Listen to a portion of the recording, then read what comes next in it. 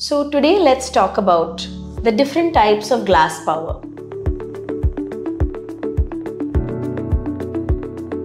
Now you may have been confused by hearing terms such as near-sightedness or far-sightedness or presbyopia and all of these terms which eye doctors throw around a lot.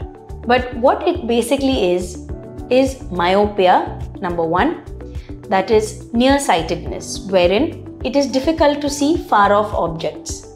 The second is hyperopia or hypermetropia, that is far-sightedness and where you have a plus number.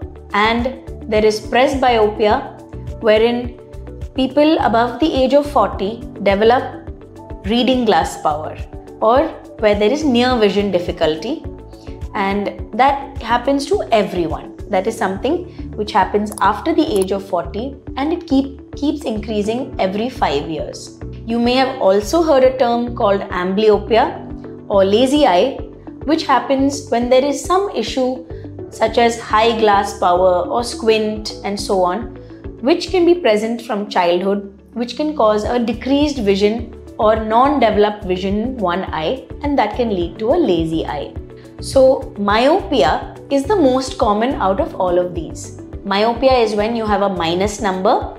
So either you can have a very small minus number like minus 0.5 or minus 0.75, minus 1, etc. Or you may have a slightly higher number like above minus 2, so minus 3, minus 4, etc. So as you have higher and higher numbers, what happens is that your eyeball has to stretch. When the eyeball stretches, there can be weak areas in the retina or the nerve layer of the eye. So people who have high myopia need to come to the clinic or the eye doctor's place every 6 months to get their eyes dilated with dilating drops and screened for any other issues in the retina. So people who have myopia are the most common, and the main issue is that you're not able to see for distance.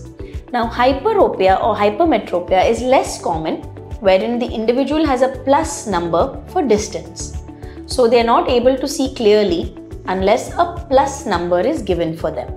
So these can also have various ranges. However, it is not something which is requiring a regular checkup or anything like that. Now presbyopia is something that you will develop on your own and you will come to the eye doctor. That is, after the age of 40, you may hold your mobile phone a little further away, or when you're reading your newspaper, you might be having to put it a little further away to see the small letters. So what happens in presbyopia is you need to put a plus number in order to be able to see better. Usually we start with +1 or so.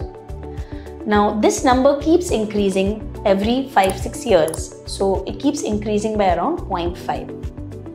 Now until you develop a cataract or any such thing in the eye, usually after the age of 50-60, that's when this glass number can also be removed, that is with cataract surgery. But until then, there are certain lasers also which can be done for this.